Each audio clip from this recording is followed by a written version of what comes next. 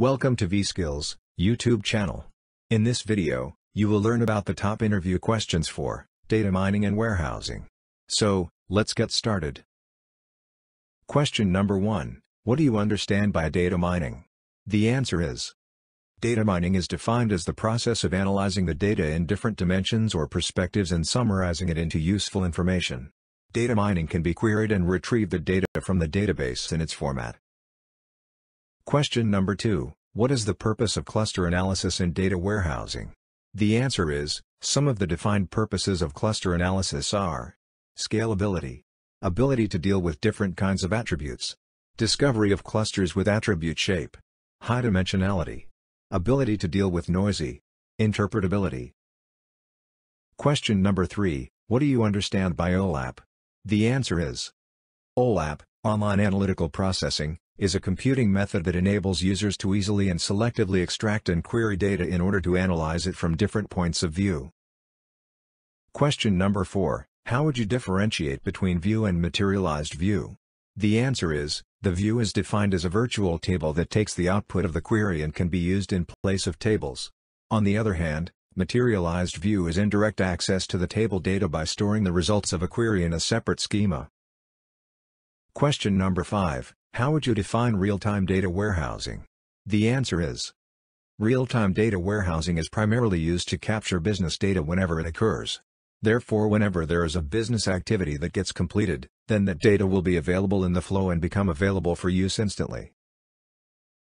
Question number 6. What are some of the disadvantages of data mining? The answer is: the disadvantages of data mining are: first, they do not have security systems in place to protect us. Second, data mining analytics use software, therefore it is difficult to operate. Third, it requires a user to have knowledge-based training such that the techniques of data mining are not 100% accurate. Question number 7. What are some technological drivers in data mining? The answer is: the required technological drivers in data mining include database size. For maintaining and processing the huge amount of data, the need for powerful systems comes in front. Query complexity. To analyze the complex and large number of queries, a more powerful system setup is required. Question number 8. What is data mining query language? The answer is: data mining query language was proposed for the dbMiner data mining system such that it was based on the structured query language. These query languages are designed to support ad hoc and interactive data mining. Data mining query language provides commands for specifying primitives. We can use DMQL to work with databases and data warehouses as well.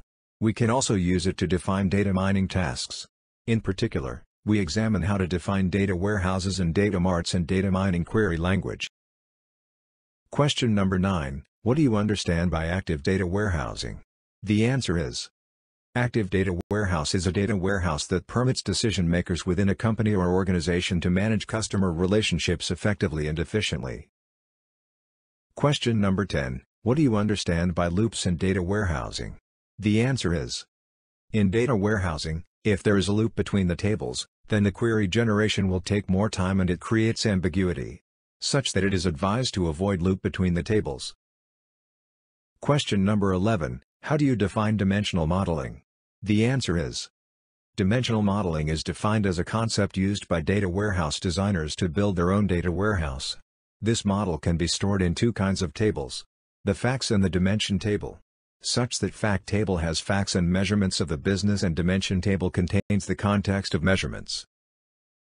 Question number 12. What do you mean by surrogate key? The answer is: the surrogate key is a substitute for the natural primary key. It is set to be a unique identifier for each row that can be used for the primary key to a table. Question number 13. What does metadata consists of? The answer is: metadata consists of structure of the data. The algorithm is used for summarization, mapping from the operational environment to the data warehouse. Question number 14. What do you mean by OLTP and ODS? The answer is: OLTP stands for Online Transaction Processing, that refers to an application for modifying the data whenever it is received and has a large number of simultaneous users. And ODS stands for Operational Data Store, and it is a repository of real-time operational data rather than long-term trend data. Question number 15. What do you mean by ETL? The answer is: ETL refers to extract, transform, and load.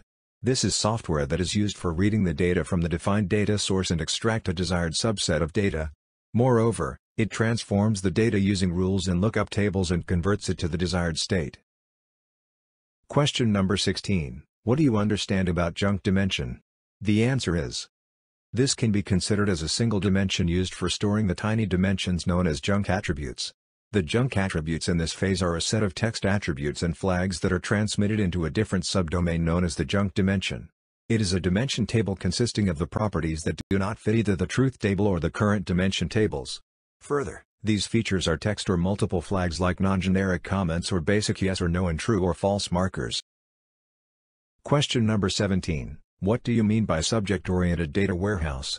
The answer is: this can be defined as the storage of data for a specific field such as product, customer, or sales. The subject-oriented property states that the data in a data warehouse are grouped around major bodies in an organization's interests. For example, customers, brands, prices, and vendors. Further, this property allows DW users to do in-depth analysis on each topic for operational and strategic decision-making. Question number 18. What do you mean by XMLA? The answer is: using XMLA as XML for testing purposes is an effective method for collecting information from OLAP, data mining, and other online sources. XMLA is a simple object management protocol in which the protocol makes use of two methods. First, discover. The discovery system collects data from the archive. Second, execute. The execution system helps you execute programs against data sources. Question number 19. What is Snowflake schema? The answer is: a data warehouse Snowflake schema is a mathematical structural representation of tables in which the ER diagram resembles a snowflake shape. It is an extension of a star schema that adds depth. The dimension tables have been normalized, resulting in the data being divided into additional tables. Question number 20. What do you mean by the term cube in data warehousing? The answer is: cubes are used for explaining multidimensional data logically. The dimension members are located on the cube's edge, and the data values are located on the cube's body. Question number 21. What do you mean by aggregate tables? The answer is: aggregate tables contain current warehouse data that have been clustered to a specific degree of dimension.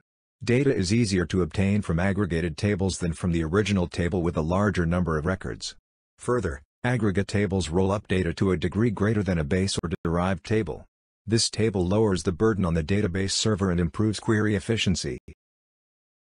Question number 22. What is an ER diagram? The answer is: entity relationship diagram depicts the interrelationships between the entities in a database. This diagram demonstrates the arrangement of each table as well as the relationships between them. An ER diagram is a flowchart that displays how entities in a structure interact with one another. Question number 23. What do you mean by the term bus schema? The answer is: a bus schema is used to identify the common dimensions across business processes, like identifying conforming dimensions. Bus schema has conformed dimension and standardized definition of facts. Question number 24. What is a data lake? The answer is: a data lake refers to a centralized repository for structured and unstructured data storage. It can be used for storing raw data as it is without any structure schema. Moreover, there is no need for performing any ETL or transformation job on it. This can store any type of data like images, text, files, videos, and even it can store machine learning model artifacts, real-time and analytics output. Question number 25. What do you know about data purging? The answer is: data purging refers to the process involving methods that can erase data permanently from the storage. Several techniques and strategies can be used for data purging. The process of data shaping often contrasts with data deletion. However, data purging permanently removes the data to free up more storage and memory space which can be utilized for other purposes. Further, the purging process enables us to archive data even if it is permanently removed from the main source, giving us an option to recover that data. Question number 26. What do you know about slowly changing dimensions? The answer is: a slowly changing dimension, SCD, is one that appropriately manages modifications of dimension members over time.